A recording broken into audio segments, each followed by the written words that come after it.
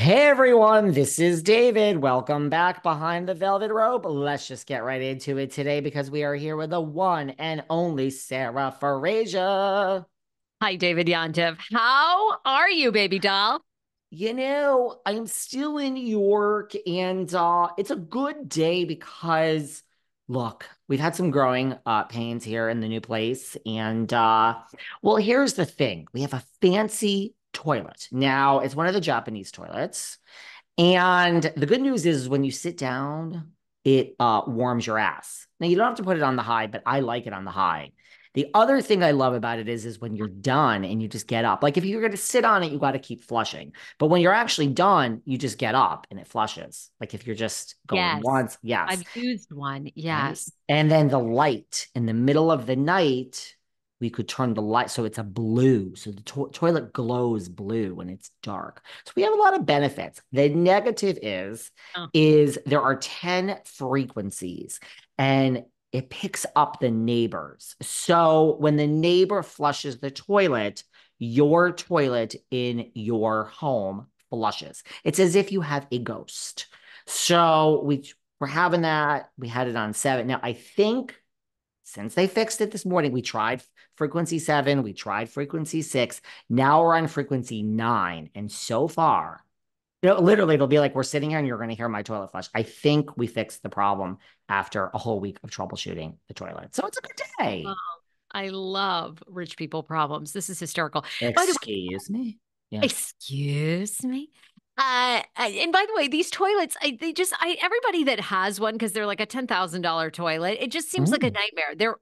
There's always something wrong. Always. I've another friend that long time like media. Her husband was a really big sales guy in DC for years. And I stayed at their house one night and they have one of those. And it's like it just fucking talks to you all night long. You're like, shut up. These things are they ugh, no, thank you. How about just a good old-fashioned loo, that just has a powerful flush? Like that's what we need. I think I do like the bidet. I It enjoy a bidet. has A all that. You could do the different bidet is positions that you lovely. could do a water temperature. You could have a dark, like a It's so nice. hot wash, a cold wash. I don't really use the bidet. It's not really You my don't? It's very European. no. You have to get it. Yeah. But I love a bidet. It's just everything is you're just much fresher. It's just a nicer, fresher feeling.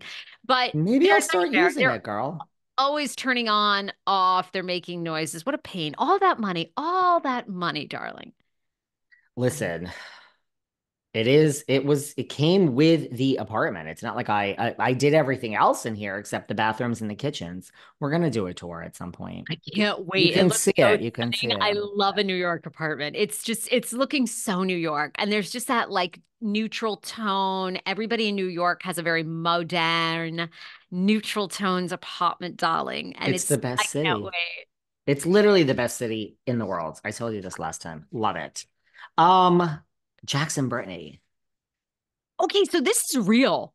This is like And real, now, real. now we think it's real, huh? Oh, Because I'm you and I'm I did it.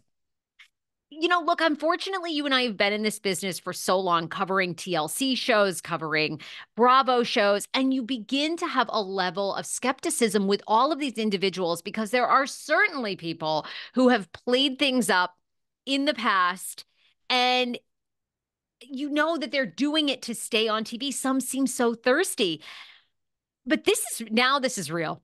This is real. I And agree. I mean, she apparently, Brittany wants nothing to do with him. He's out of the mental facility. He's filming allegedly. I thought he was fired. He ain't fired.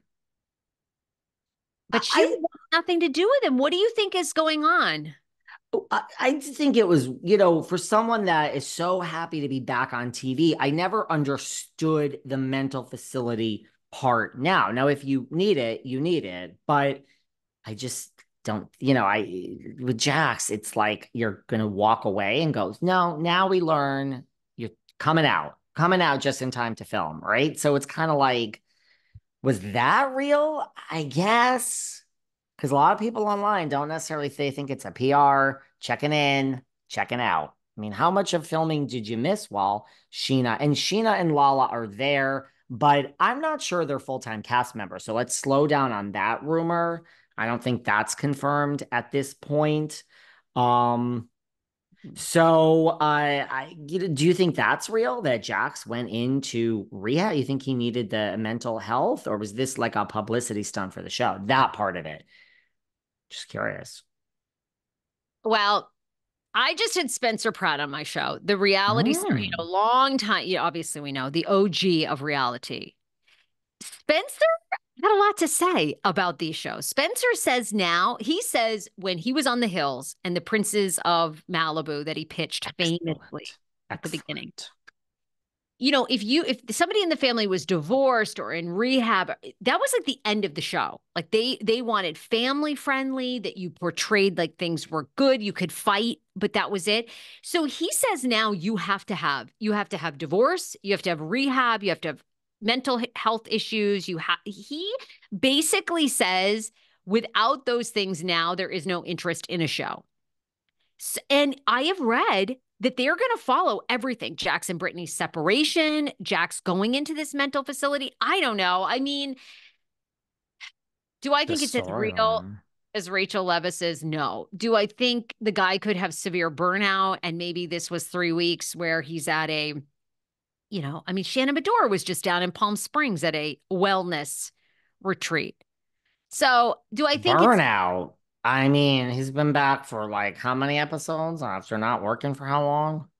Wow. Well, I think he has to have a redeeming storyline to some degree, right? Especially now Yeah. that it seems they're really getting divorced. So if he's this asshole who went away and now he's working on himself and he's trying to win Brittany back, perhaps on season 2 and season 3, now we've got a storyline on our hands. So but look, everybody shocks me. PK and Dorito. Now I'm thinking that's real. Yeah.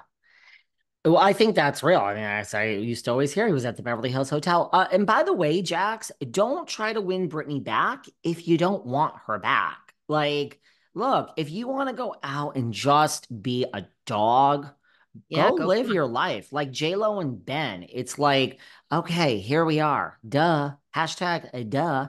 It ain't gonna work. You both made a mistake again. Just rip the band-aid off. We have read this though that she wants nothing to do with him. So this I think is real. What a great, I mean, can't you see Dodie just being like, you're an asshole? You've always been an asshole. I'm with Brittany on this one. Sorry, dude. Like I could see Dodie weighing in. Everyone, look at the whole cast is probably gonna be Team Brittany on this one. You know what I'm saying? Yeah. But yeah, I'm thinking. I know you want your son around all the time. I know you want the family unit, but can't have it both ways, dude. You can't want to live a single lifestyle. You see, take it from